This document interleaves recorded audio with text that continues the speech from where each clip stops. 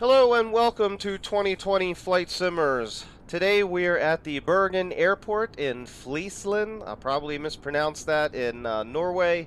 So today's episode is on the Dc-6. In series with our Dc-6 episodes, today we're going to be doing the before taxi check, the taxi check, and the engine propeller run-up check. So if it's your first time joining us today, I'd ask you to go down there and hit that subscribe button, tick that little bell, and smash that thumbs up. You'll get notified on all of our future videos. It really helps out our channel and lets me know that I'm doing a good job at what I do. So, without further ado, we're going to hop in the cockpit, we're going to teleport to engines running, and then we're going to get to our checks. Okay everyone, now that we've got everything started up and we are ready to start our before taxi checks. So the first thing that's on the checklist here for our before taxi check is the boost pumps. Make sure that all of our boost pumps are in the off position, and they are. Our engine selector switches, which is right here. Want to make sure that's in the off position. We're also going to make sure our GPS is set in GPS mode, so we're going to head and set that right now. Next on the checklist is the hydraulic pressure and quantity. So we're going to check the hydraulic reservoir here, and then we are going to check the hydraulic pressure, which is right over here. So it's right where we want to have it, about 2,600 psi over there. Ground equipment is clear left and right. Before taxi checks are complete. Alright, so the next checklist that we're going to do, first we're going to ask for a pushback here. Go ahead and turn our e-brake off.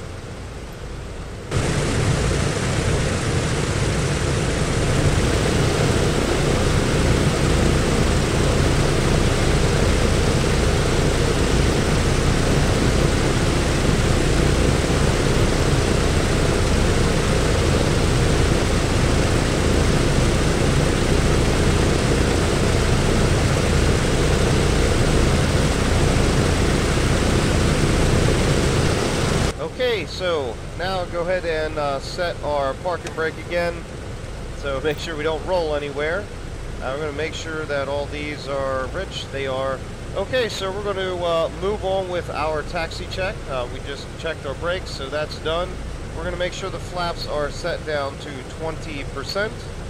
So we're going to go ahead and move that flap handle down right here, down to 20%. Then you can also verify it right here up on your gauge cluster, right here with your flaps. So now that we're down to 20% on our flaps, great. We got transponder in standby mode, so let's go ahead and make sure that that's set down there. We're just going to turn it in the on position. The next thing we're going to do is check our carb heat, which are right down here, these little blue knobs, and they are all off. Alright, so the next thing we need to do is our electrical check. That isn't working. Alright, so the next in the sequence here would be an electrical check. I'm going to show you how to do it, but for some reason it is not functioning properly here. So I don't know if it's because of the sim update or not. The first thing that you would want to do is come over here and select generator 1. These are your generator 1, 2, 3, and 4 amp meters. And then this is showing your voltage on each generator. So we would select generator 1, you would come up here and turn off the generator 1 switch. When you would do that, then you would come back over and then check the generator 1 voltage. Well, as you can see, it's still got voltage and it's still got an amp draw. They should not have, this shouldn't be an amp draw here anymore, and we shouldn't have any voltage, and the amp load should take on the rest of the generators.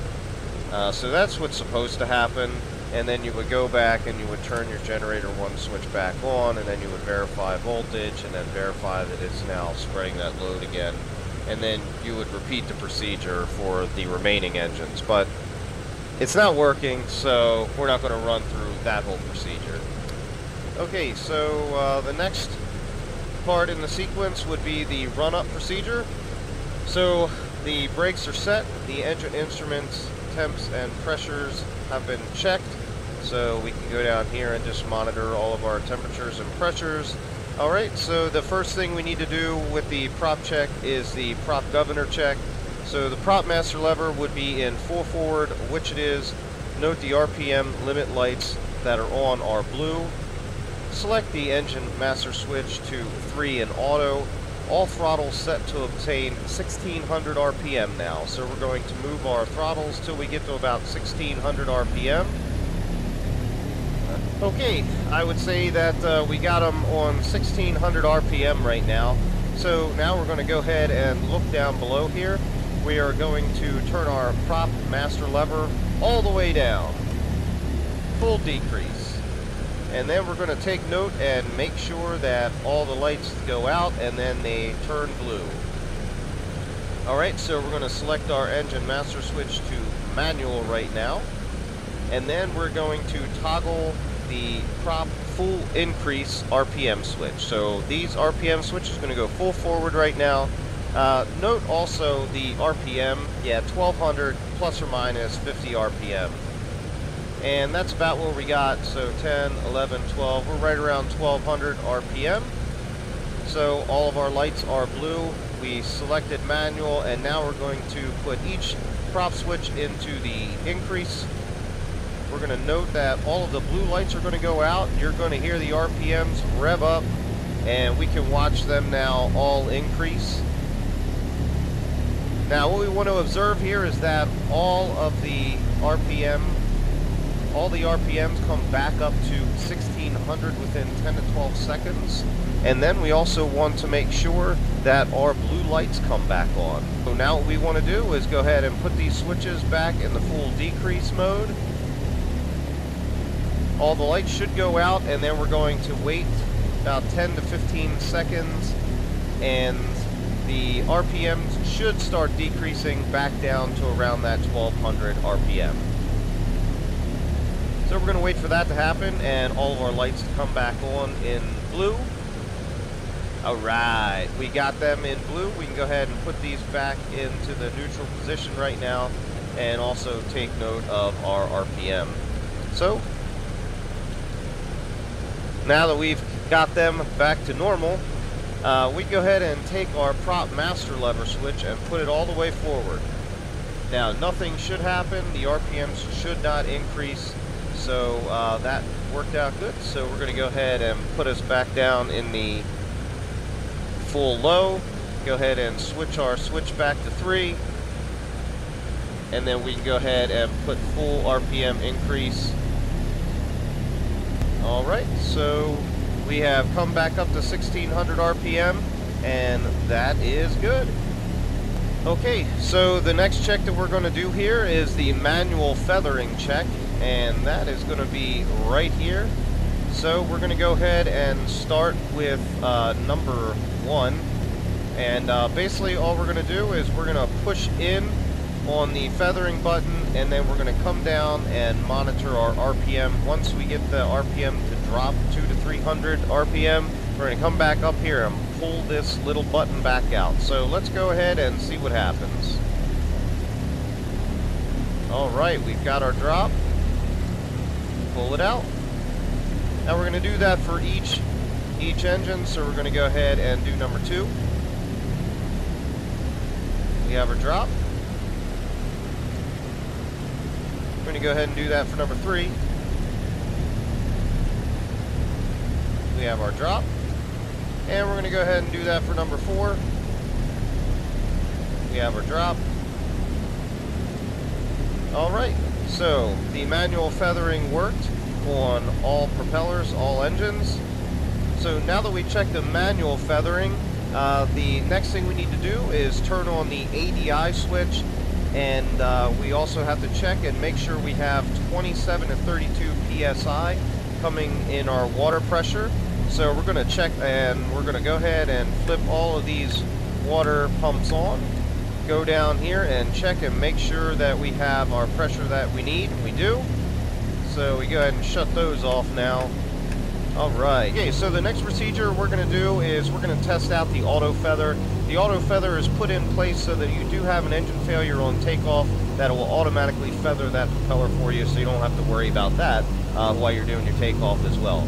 So we're going to move into the auto feather procedure. Oh, and by the way, if you have any questions throughout this entire process, go ahead and pop a question down below in the comments section and I'll get right to you.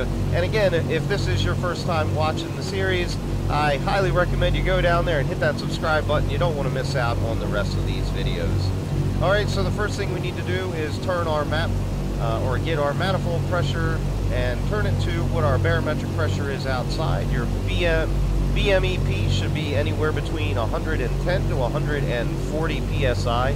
Then we're going to go up to the top here. We're going to flip our auto feathering down to reset and then in the on position. And then we're going to come down here and bring manifold 1 pressure down. As soon as we get down below 70, then what's going to happen is it should feather engine 1. Then this feather switch should be in the pushed in position and illuminated to let us know that engine 1 is feathered. We can go ahead and pull it back out and raise our manifold pressure back up. So let's go ahead and try that out and see what happens, and let's reduce our manifold pressure on 1 down. Alright, you'll notice the RPM drop way down. Okay, so the feathering system worked. You'll notice the RPM has started to increase. We can bring us back up to 30. Alright, and we want to go ahead and do that for each of the engines. So we'll go down here and hit reset, back up into the on position. We're going to check out number 2 right now and see how that works. Number 2, we're going to bring down, once it hits below 70, there it comes. It came on. We're going to go back and check our RPM. The RPM is starting to increase now. Perfect. So now we can go ahead and reset us one more time. Back up in the on position. We are going to test number 3.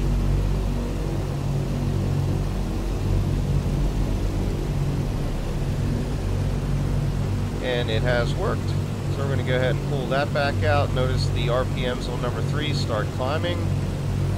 And the very last engine would be number 4. We're going to go ahead and reset our auto feather switch again and back up to on.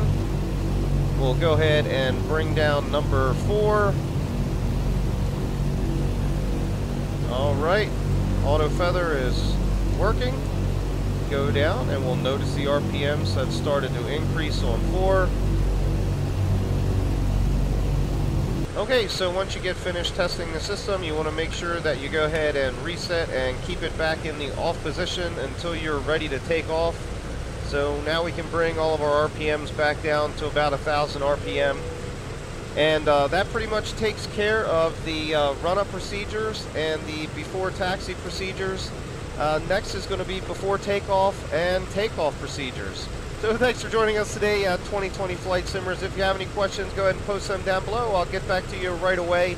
If you have any comments about anything, go ahead and put them down below. I always welcome you to hit that subscribe button, tick that little bell, and smash that thumbs up button. It really helps out our channel and lets us know we're doing a good job. So thanks for joining us today. We'll see you on the next one, and as always, keep the blue side up.